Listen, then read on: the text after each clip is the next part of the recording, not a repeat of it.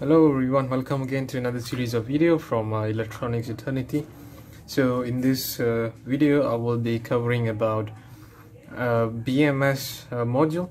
So this is a 3S BMS module, and as you all may know it's for lipo, right? So since there's already so many videos about it, so I'm not going to do a step-by-step video, just cover some some useful tips and hacks that I explored while doing this. So just hoping that it will be useful for you as well. Okay, so briefly about the module. So this module needs to have 3 LiPo batteries in series connection, so that it can work as described in some of the configurations. As even when you're purchasing this, there's already some schematics shown to you, right? So just be sure to follow that. I've arranged this particular LiPo batteries in this manner. So this is the so-called schematics, right? So one thing I learned while doing this, you need to note that probably different BMS would have different over voltage protection. I noticed that for this particular BMS, it doesn't charge beyond 3.7 volts, right? Which is quite weird.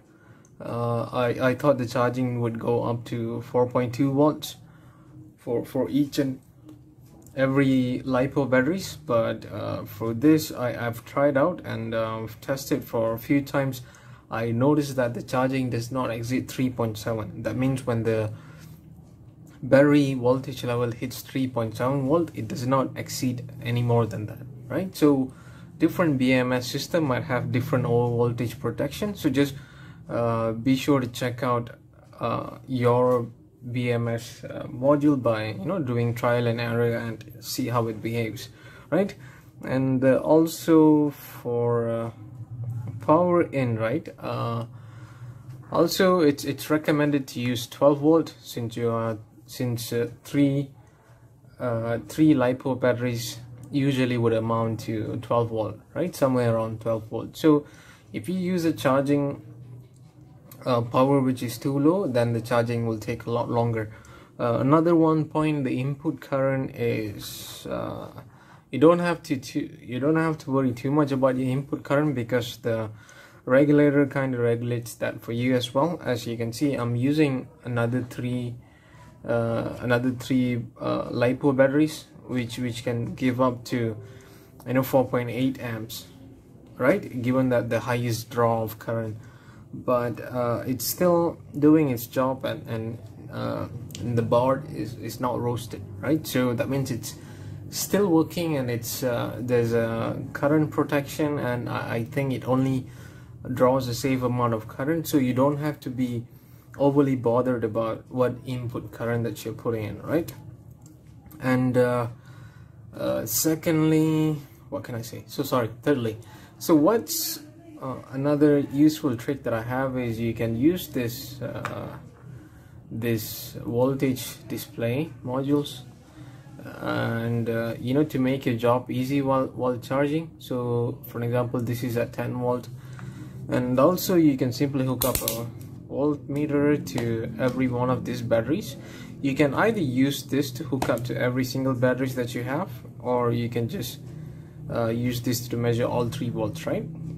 And at the same time, you can also use your voltmeter to get reading across a single LiPo or all 3 at once, right? So while charging, instead of measuring it one by one every single time, you can simply hook up one of these to each cell, so that how does the charging works, what is the behavior, how does it regulate when one battery's voltage is more than the other, right? So you can simply use this, right? So I've covered about input voltage and input current. I also covered how you can check if your charging is going as it should be, and how you can incorporate voltmeter. What else? So I think nothing else apart from that. Just be sure to hook up the BMS connection correctly in series, or else this would not work, right? So good luck trying. Don't forget to like and subscribe. Thank you guys.